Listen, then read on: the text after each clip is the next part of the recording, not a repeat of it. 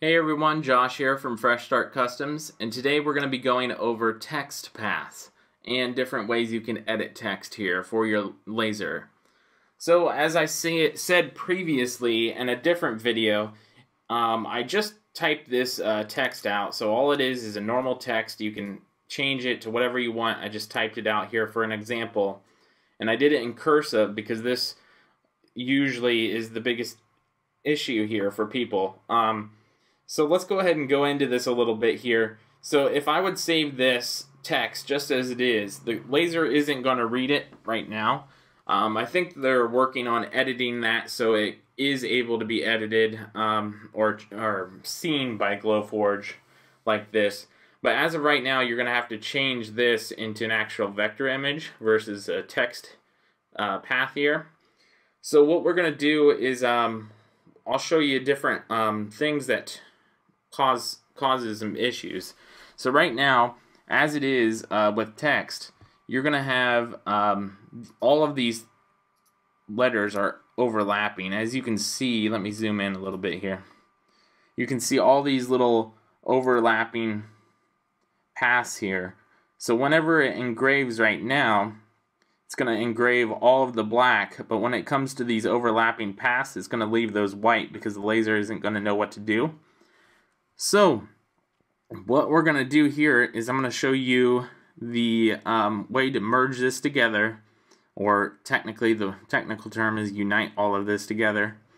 And then once it's united, I'll show you guys a couple other ways to offset the path so you can cut out like a cool cutout line with this too. So let's go ahead and go into that. Let me turn this back off. So now that you know that this is all overlapping, we're going to change this. We're going to go up to Type, and then we're going to go to Create Outlines. And now that you did that, that essentially changed it from a text into like a vector image here, but they're still overlapping. So while you have everything selected, go over to Pathfinder and click the Unite button right here. And then on Inkscape, I believe it's called Union. I don't use Inkscape, so somebody can correct me if I'm wrong. So you'll click on that, and when you do that, this will all be one solid image. So I'll turn on the outlines just for a second so you can see that. So now that we click that Unite, there's no more overlapping red areas, so the laser can engrave the entire black area with no problems. So let me go ahead and select this again, turn that back off. There we go. So now that we have our vector image of this, and by the way, if you don't have Pathfinder over here, you can just go to Window, click on Pathfinder, and then it'll open like over here.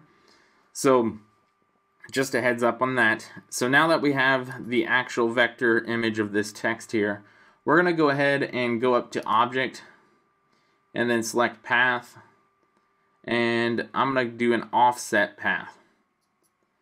And you can choose whatever you want here. You can play with this, whatever works best. I'm going to just leave it on my default here and then click OK. And as you see, you got these giant black blobs here that are all overlapping each other, kind of taking up your entire letter section here. So without clicking anything on here, go back up to the Unite button here, click Unite. Now you see all of those black blobs all connected together, and then change the stroke to a color that you use to cut, and then remove the fill. And there you go. So now you have a nice cut line all the way around all these letters here, and then you have your letters in the center here. So that's exactly how you can do this. You can create like keychains and different things like that. Now if you want to get a little bit more technical for, like, let's say keychains, you can go ahead, highlight all this, go up to Object, click Ungroup, and now that you have that ungrouped, you can select just the stroke by itself and just the individual letters by themselves. And what we can do is come over here, click and hold, and click on your ellipsis tool here. That way you can create circles for like a keychain, and then you can hold shift and then kind of draw out a circle here if you want to. I'll just do like that size. It's probably too big, but just for reference, you can play with it however you like. I'm just changing the score to red and the fill to none here. And I might mess with this a little bit here. Let me just put it like right about there. And I'll shrink it down just a little bit here. That's probably too big. There we go. So that's good. So what I'm going to do is I'm going to select this path all the way around, and then this red circle that I just did. And what I'm going to do is I'm going to click that Unite button again. So if you couldn't tell by now, you're going to use this Unite button a lot in your designs. So I just united that. So as you see, now the path is all the way around. Then you have this circle area.